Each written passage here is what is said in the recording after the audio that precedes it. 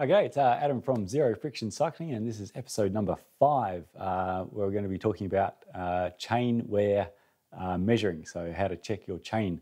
Now, this is a topic that has been covered a lot. You may, if you've been sort of looking at all, you've probably already seen a whole ton of YouTube videos about it, read a whole ton of articles about it. And so I guess one of those things I don't really need to add to all that sort of that's out there. Some of them have covered it quite well, but some haven't. I guess I just want to give you, my personal advice on chainwear checking, because it can get, this is an area that can get a little overthought in my personal opinion, that it's sort of often taken to levels of complication and layers that it just doesn't need to go.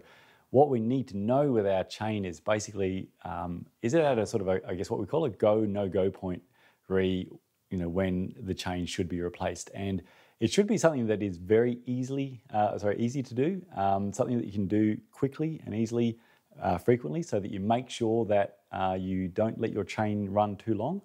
So what happens is, if you let your chain run too long, and it can be even sometimes a little bit too long, is that the chain elongation wear, and I'll explain a little bit more on what that is. It's basically as the chain has a lot of moving parts in it.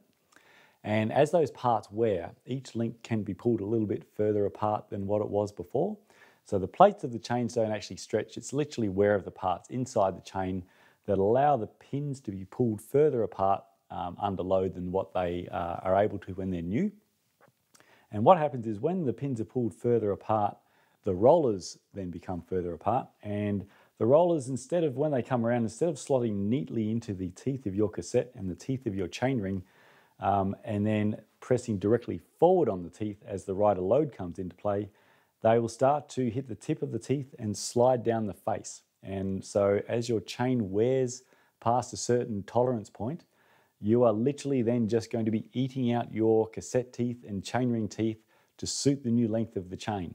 So you can do more wear damage to your cassette and chain rings in, say, running a chain that's past its wear point in 1,000 kilometers, as if you rode for 10, 15,000 kilometers or more, making sure you replace your chains before they hit that wear tolerance mark. So there is a tolerance point as to when that starts to occur, and it's commonly referred to as basically 0.5%. So your chain is X length when it's new, and when it is basically 0.5% longer than new, then that's basically classed as your sort of generally your replacement mark. So that's, I guess, your sort of go, no-go point.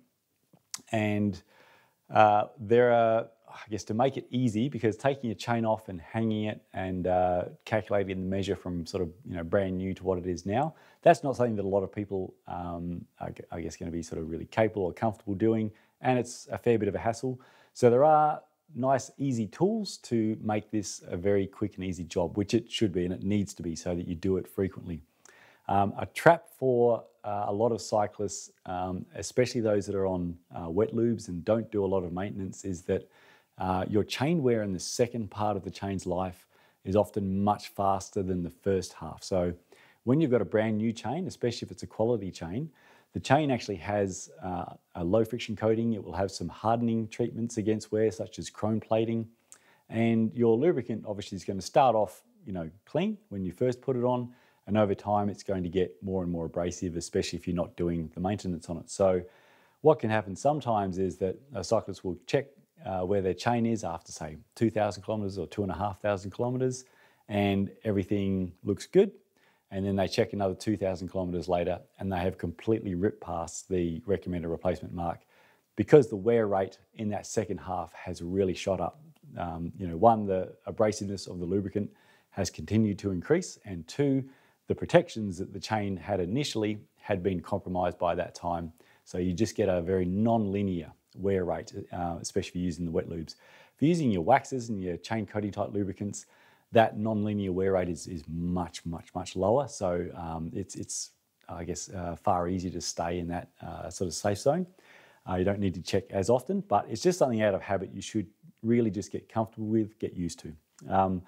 So there's a number of ways of, chainwear checking to see where things are at nice and easy. So I'm going to run through just quickly just some of the, traditional old school approaches, and I guess what I will recommend is the nice, easy approach. So your one is taking the chain off and measuring its entire length. I don't generally recommend that, as one, it's a hassle to get it right.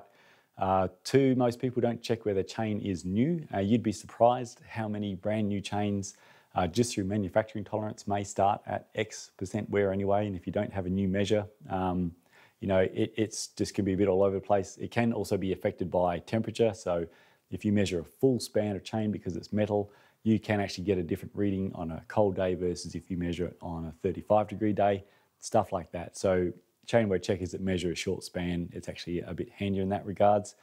Another way is your digital calipers. So a lot of, especially sort of engineering types, will say, look, chainwear checkers, you don't need to spend your money on those. You can just use a set of digital calipers and measure the distance between the pins. And yes, you can. It is sort of, I guess, relatively easy. So the chain, what's called the pitch, the distance between the pins is 12.7 millimeters. So if you're measuring a span of 10 chain links, that's 127 millimeters.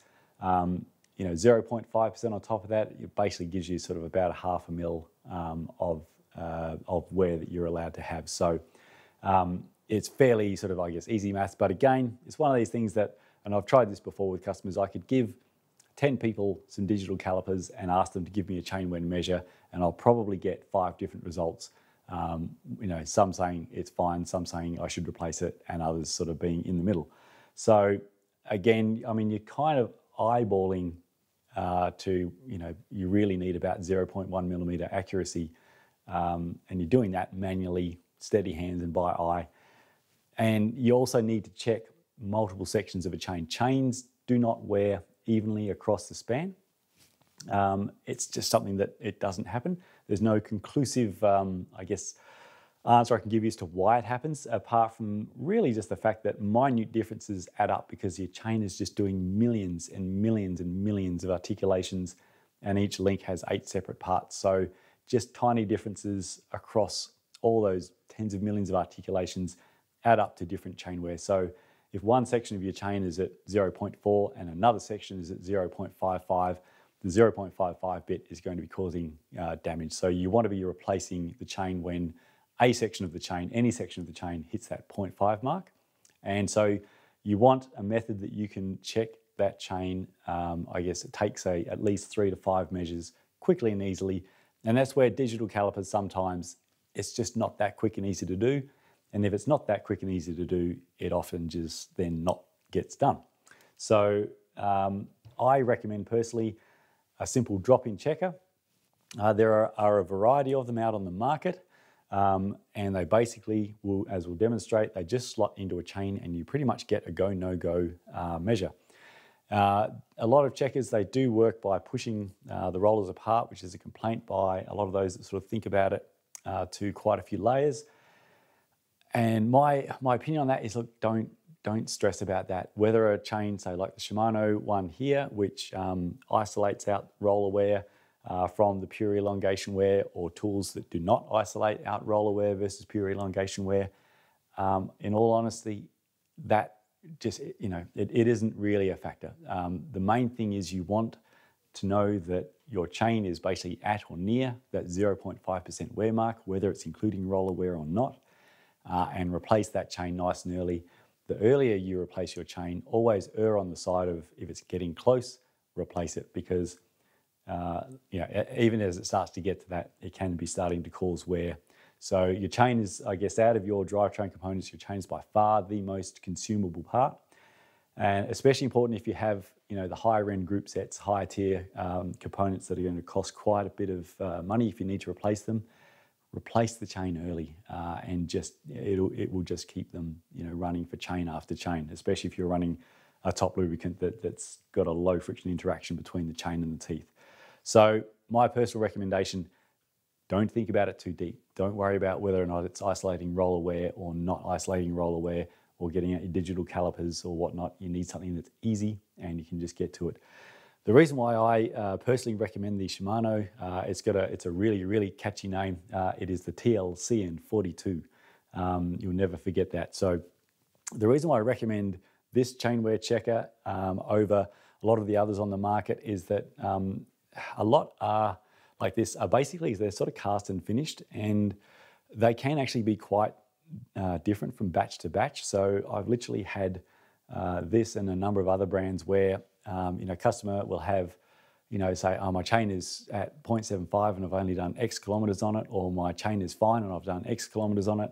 And then when I check it with an actual, either accurately measuring with a digital gauge or a groovy digital checker, or a dependable checker, I would find that it's actually nowhere near that. So, and they can literally vary. I've seen them vary by quite a bit just from batch to batch. The Shimano checker is a laser cut steel. So basically every single one is exactly, and I've measured a ton of them, every single one has always been exactly as it should be, that 0.5 is basically 0.5. And they're quite small and strong, so they're not easily bent. So some tools, obviously if you bend them, again, every 0.1 of a millimeter counts. So you want a tool that's perfect every time and is quite strong, not easily bent.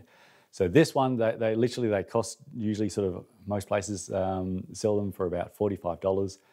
A good chainwear checker is your absolute best friend for ensuring you look after your drivetrain. So I'll demonstrate a little bit basically how the recommended one works, and the other ones pretty much work the same. This one has nice easy instructions. It's got 1 and 2. So this end I insert number 1, so I pick an outer link and I insert that in there, and then we can see that if I push that down there, checking the bottom span is always good because it's under tension, so we can see that slots in. So that has hit the 0.5 wear mark. So that is my no-go. So this chain is now, I had to use just a little bit of force to get it in there, so it is literally just at that 0.5 mark where I should go, right, this definitely now needs to be replaced. And I can actually sort of double check that measure with my little digital gauge. If I measure a similar spot in the span, I can see that is coming out at 0.41 there.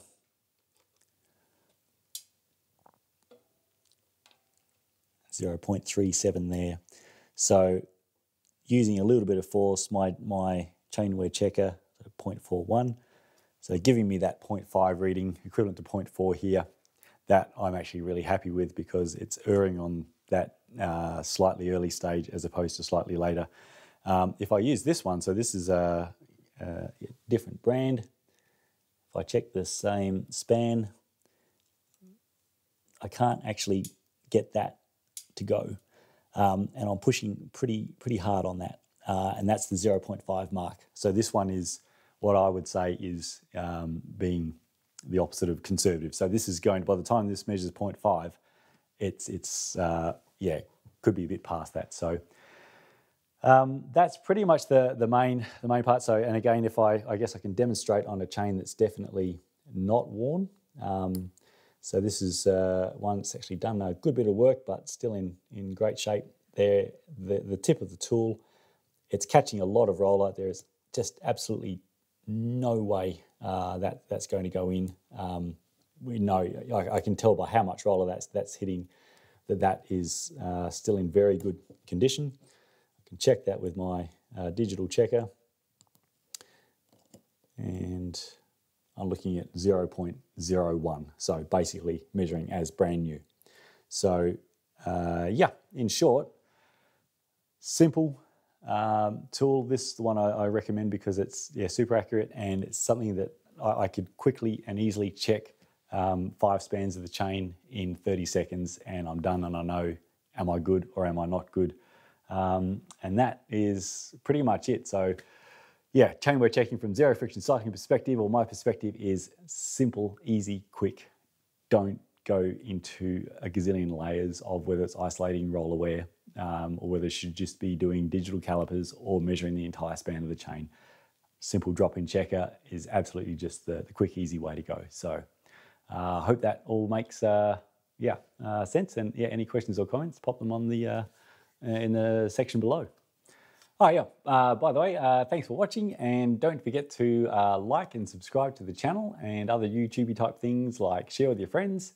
So that'll keep you up to date with the latest low friction news and hints and tips. And also put any comments down below, and I can try to look at those and take them into account for future episodes.